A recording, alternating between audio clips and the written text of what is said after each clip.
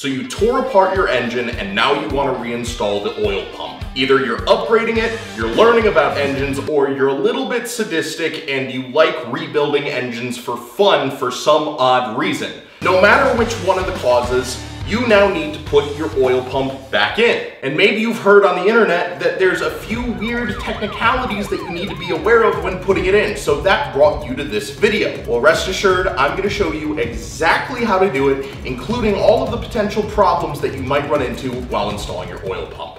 So let's start off with, what is an oil pump? An oil pump is responsible for picking up oil from the oil pan and pumping it through your whole engine. It's kind of exactly what it sounds like, but that also means it's a very, very crucial component of your engine, and if you get it wrong, there could be severe problems. So make sure you listen closely and watch the entire video to see all of the tips and tricks on how to install your own oil pump. So to start off with, let's get you familiar with what the oil pump looks like. On this Chevy 350, it looks like this. And it connects right here on the main cap for the crankshaft. And that brings us to the first problem you might encounter. These little pins here might not be aligned perfectly, and that's okay. That happens a lot. If your main cap gets moved or damaged or anything when you take it out, that is a very high chance of it happening. Thankfully, I was super careful with this cap when I took it off and when I put it back on, and these pins are in great condition. Now, if you run into the situation where your oil pump is not going down over these smoothly, all you have to do is take like a small rod, something metal, maybe even a hammer, and just tap lightly on these pins to realign them until your oil pump fits perfectly back over them. Now I'm gonna place the pump down here just to show you what it looks like and how smoothly it should go on. You put them over the top and it just locks right in there. There's no problems, it's super smooth, there's no resistance when it goes down. That's what you're looking for. And when you take it off, it comes off super easily as well. Now here I have two separate drive shafts, and one is a lot older than the other. This one is actually the original drive shaft that came off of the original engine here. This one is brand new, and I'm gonna show you why you should almost always just bother upgrading to the new one. If you look inside there, you can see the little vertical pin and the plastic bushing that holds everything together. And on the new one, it's this metal housing with the metal pin on the inside, which is just a lot more durable and will work so much better on this newer engine application. Now both drive shafts do connect the exact same way. There's a slot here and that vertical pin inside of here just connect together. So now all we're gonna do is take the oil pump with the drive shaft, no RTV, no sealant, nothing like that right here. You want this surface dry and you want this surface dry. So you're just gonna drop it down in there all together. It's gonna link down on those pins. There you go. And then I'm just reusing the bolt from the old oil pump. I'm just gonna put it down here, get it finger threaded.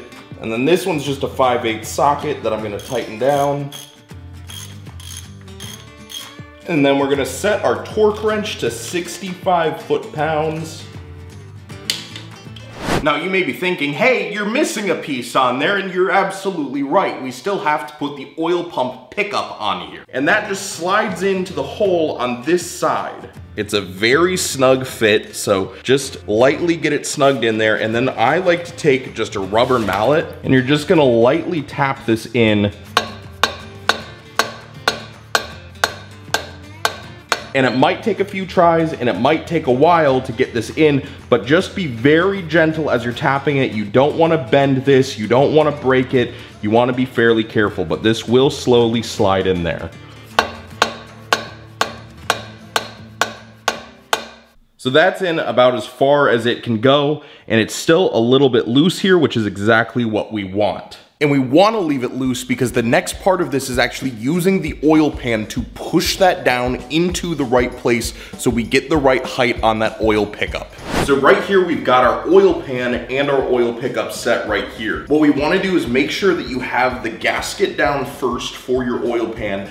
And I like to include the one that goes on the rear main cap here. And then what you're going to do is just slowly lower the oil pan over the oil pickup and over the whole assembly, and you'll feel it catch right up here. What you want to do is just slowly push it down until your oil pan sits flush with the seal on both sides. You want to make sure that's completely flush, no movement. Push it down a little bit, Now we're good. Now you want to slowly and carefully pick this back up straight over the oil pickup. There we go. So then this is set to be sitting exactly flush with the bottom of the oil pan. We want it just about 1/4 of an inch lower than that. So we're gonna slowly rotate it about 1/4 of an inch. That might actually be too much. Right about there. Should be about 1/4 of an inch.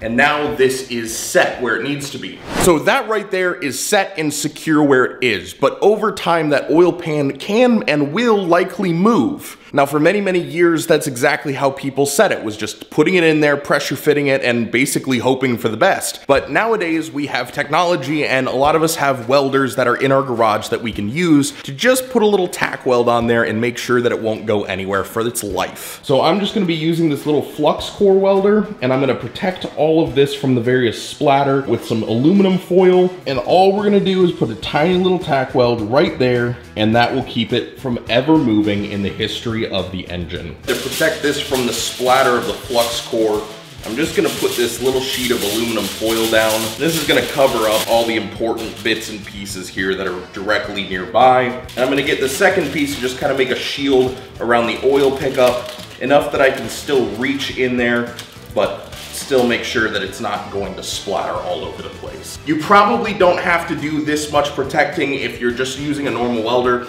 but flux core does put a big spray everywhere, so we want to make sure that it is really, really clean when we're welding.